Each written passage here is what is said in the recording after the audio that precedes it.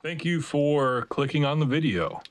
Today, I am going to talk about my opinion on whether or not a Blu-ray is really any better here in my home theater than watching a DVD. So stay tuned.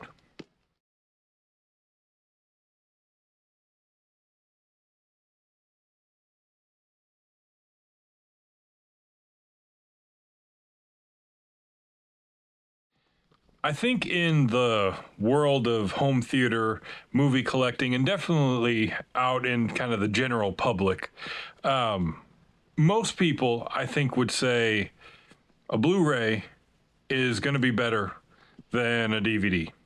And a 4K is even better than both of them because they're higher quality, higher resolution, more data space, so you can have bigger audio and video files on there. And while all that may be the case for the technical specs, what I think is, at least here in my home theater, whether or not it's a Blu-ray or whether or not it's a DVD, you can still get a really good experience and have some really good quality audio and video, regardless of the format you're playing. And I'm using these Alien ones just as a representation, as an example. I'm not critiquing necessarily the movies themselves, but it's one of the only movies that I own on both Blu-ray and DVD, so I can hold them up here. I don't think here in my home theater it matters too much on whether or not you're watching a Blu-ray, a 4K, or a DVD. I have a completely blacked out room. There's no windows. I'm in a basement. Everything is painted dark gray or black because my screen is on a completely painted black wall. Yes, my ceiling should probably be dark gray or black, but you know, I have the section around my screen painted black and then have acoustic, treatment up there. So my environment is conducive to, that bat cave style of room to watch a movie in. And I really feel that helps, if you're watching in that versus watching in just like a daylit living room is going to change the quality a little bit.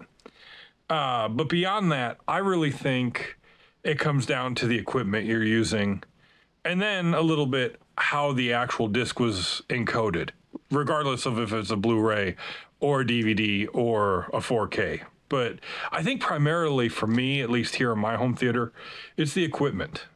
So I have a high quality DVD and Blu-ray and 4K player. I've got my Panasonic UB420, which is one of the best Blu-ray and 4K players you can use, especially if you're not using a 4K projector or TV, because the tone mapping in the upscaling or downscaling, I should say, is really good on those Panasonic UB420s and like 820s and then like the 9000, the super high-end version. So I have that. I also have my Toshiba HD DVD player, which is really good at upscaling DVDs. And I also have a Sony, just like standard Blu-ray player that I actually swapped out with my Oppo that I had back several months ago when I did my home theater tours, because it started to act up coincidentally as soon as I made the video talking about how I never had any issues with it. Then I started having issues. So I ended up getting rid of it, and I'm just buying just a cheap Sony Blu-ray player off of the internet. I have really good components. This Knoll Systems projector is a super high quality projector. Granted, it's whatever, like 10 to 15 years old now at this point, but that was a $15,000 projector. It was super high end, top of the line when it came out. And so I can watch a Blu-ray or I could watch a DVD and still get really good quality on the screen, to the point where, granted, if you're really looking for it and have a really keen eye, you can tell when it's a DVD versus a Blu-ray or a 4K disc. But for like my wife or her sisters or my family, if they were to watch something down here in my home theater and I put a DVD on, they would not know the difference. because it looks so similar in quality. And I think that's down to the equipment and the environment that I'm in. Now, like I was saying, I think the encoding on a movie also plays a role, a factor, because there's Blu-rays that are horribly mastered and encoded, and there's Blu-rays that are really well encoded and really well mastered on the disc.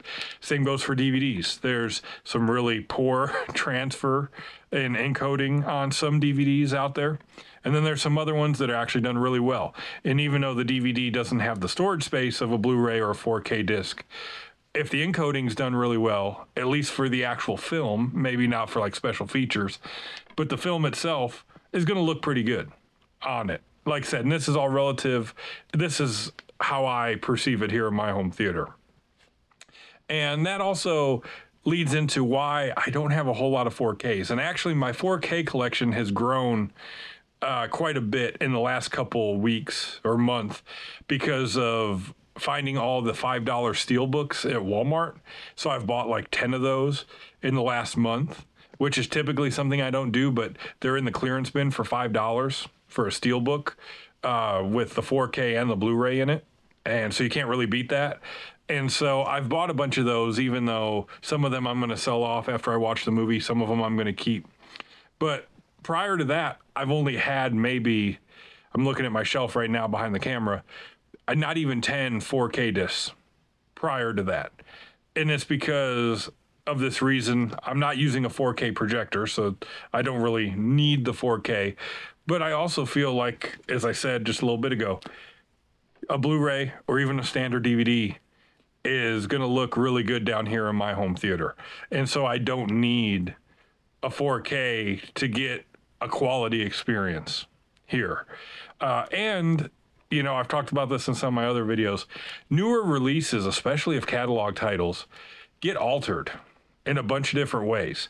The video gets altered in terms of color grading or aspect ratios. You know, they change the actual film itself. They edit things out of it. Or the director or whoever wants to edit it because they want to change something, like George Lucas with all the Star Wars films, adding stuff in there that wasn't in the original theatrical version. Under most circumstances, I mean, like these Alien movies, I enjoy the theatrical versions of them.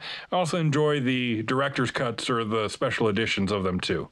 You know, so it's, you know, I enjoy both sides of that. But if it's a movie where I really want to see the theatrical version, not only do I want the picture to be as theatrically accurate as you can get in the home video market, I want the audio like that too. And a lot of catalog titles, you know, like, I mean, Saving Private Ryan, for example, I've seen the Blu-ray and like the modern 4K and stuff that they upmixed it to Atmos. Or like most recently with the Aliens release or True Lies and some of those that James Cameron has just done, or Titanic, upmixing these movies into Atmos when they were originally released, they didn't have anything like that. And so it changes the audio mix, you know, and changes the original theatrical presentation and original, you know, artistic integrity of the films. And I'm a big proponent of trying to find the original theatrical stuff as closely as you can get. And usually that's not going to be on a Blu-ray. Occasionally it is, depending on what label. If it's like a boutique label, sometimes that's on there. Occasionally it's on a 4K if the Blu-ray had it that they ported over. But a lot of times it's on a DVD that you're going to find that. And you're not going to see it on more modern releases because it's been changed to, you know, DTS 7.1 or a Dolby Atmos or DTS X or something, you know, so I enjoy having that too. And that's another reason why I enjoy having DVDs, you know, here in my home theater, and why I don't fuss too much about buying a Blu-ray or buying a 4K. Now, that's not to say I don't want Blu-rays or 4Ks at all, because that isn't the case. I do a lot of research into purchases if I'm going to buy something like this, and I'll try and look through, you know, various websites and different outlets to try and see, okay, what's the mastering like on a Blu-ray or on a 4K disc? Does it have the original audio? Is it upmixed? Have they done a bunch of DNR, altered the video in any way, whatever?